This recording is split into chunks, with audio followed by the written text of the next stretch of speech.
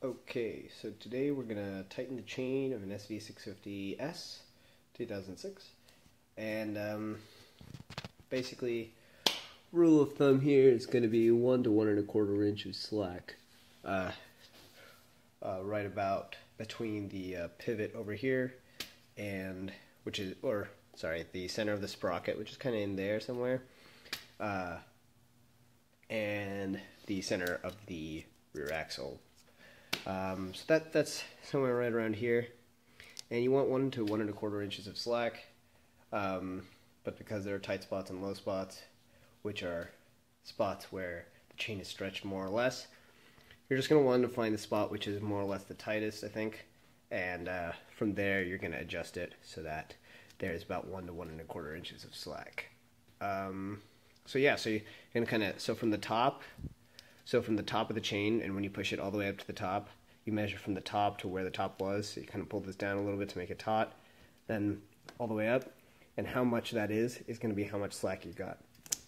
Right now I've got about 2 inches of slack from when I measured it, just about 2 inches, maybe a little bit. I think actually it's like 1.5 inches. So I'm going to tighten it, and steps to do this basically are going to be to loosen the rear axle. So you got a big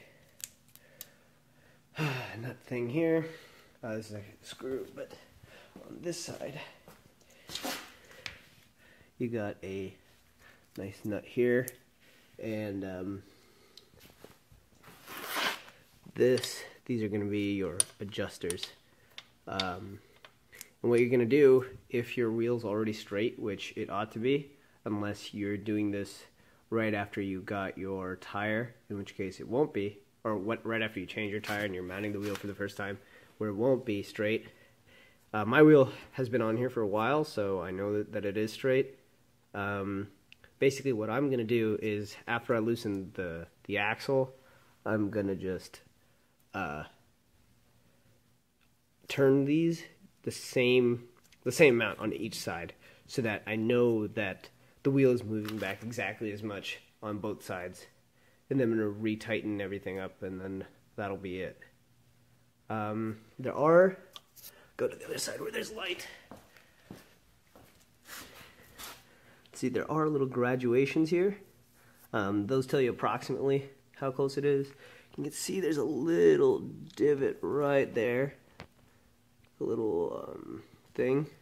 And that tells you kind of where it is. These markings aren't exact, so, read them with caution. It's just for like a general idea. And yeah, we'll go ahead and get started. Okay, so on the SV650 S, this is a castellated nut with a little pin thing. My dad tells me that it's called a cotter pin, so I'm going to bend this and pull this out through the top. And this is a 24mm socket on this side, a 22mm socket on the other side. So we're going to loosen the axle slightly so that the wheel can move back and forth. The adjustment basically works like the axle moves slightly back and forth in this slider. Well, not when you're riding. You move it that way so the chain tightens, and you move it that way to loosen it. Typically, in adjustment, you should be tightening it because your chain would have stretched. If your chain's already too tight, you're going to be pushing your wheel that way instead of that way. Yeah, so I'm gonna take the pin out, loosen the axle, and I'll get back to you.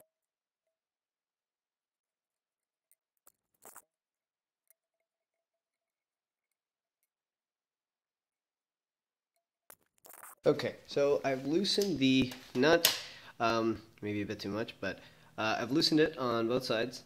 And so now what I'm going to do is measure the chain slack. I've already measured it initially, which you guys should have done, the trusty tape measure.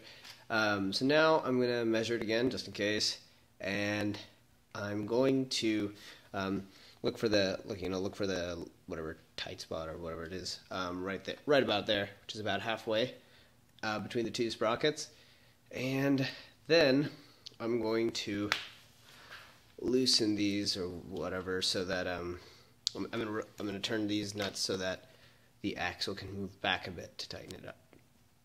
Okay, so I've